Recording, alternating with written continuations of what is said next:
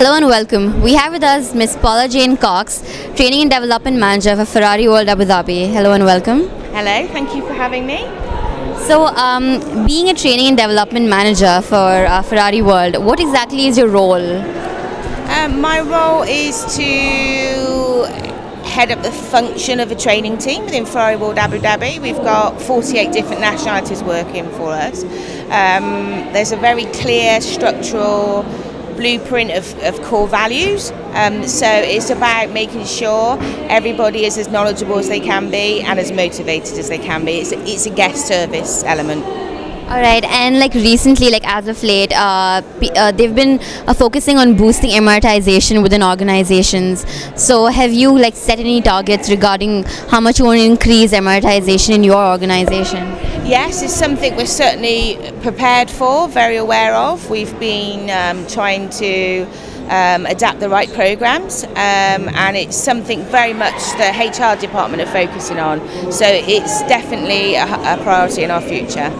Okay, and can you tell us more about the policies that you've put into place to boost emiratization? I think the policy is making sure, really, well, not so much a policy, it's to making sure it works for everybody, which is the challenge in the region. So we're making sure that our staff and our core values keep running, and that Emiratis can actually mould and get something really useful from working for us. But as I said, it's pretty much a HR initiative at the moment, but we've been to plenty of training ourselves. We've looked and we're studying and we're coming up with the best blueprint that we can for everybody. Alright, and obviously when you employ someone you need to train them. So how is expat training different from local training? Like, is there any difference? We tend not to consider it that way. What we are very aware of and cautious of, and what we do need to consider, is that everybody's understood. Now, that's not just a language situation, that's everybody needs to get it, and everybody needs to be as driven, and everybody needs to be, and we do cultural diversity programs. Some of our core values, we instantly break down any cultural barriers that people may have with each other working in teams. We've got lots of games, and we follow certain philosophies. We've used the fish philosophy, which seems to work well with all cultures. And you know, and our mission statements is to deliver out of this world experience.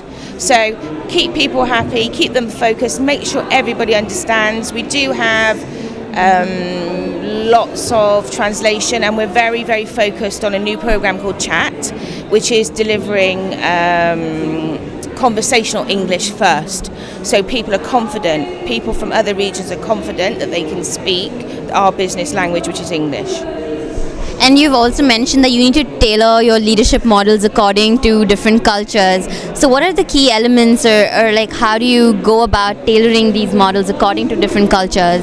Wow, and I think it's a big question. I think that, again, it's awareness and sensitivity. So you need the end goal, but it's how you get there as a team. And personally, I'm a great Carl Jung fan.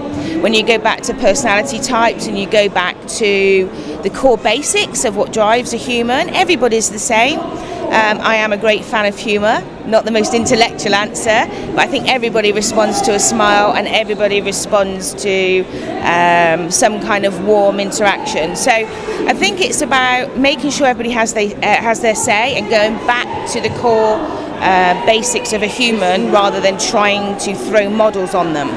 Right. So lastly, how do you think the seminars like these or workshops like this actually help organizations, you know, in terms of emiratization or just general training and development of the employees? Do you know what? Absolutely fabulous. I think that events like this in this region are worth their weight in gold. And just by being here and meeting similar people with the same thoughts, or again, somebody in the corner that never says anything has got the most fabulous idea. And as I said in my presentation, you know, it's about us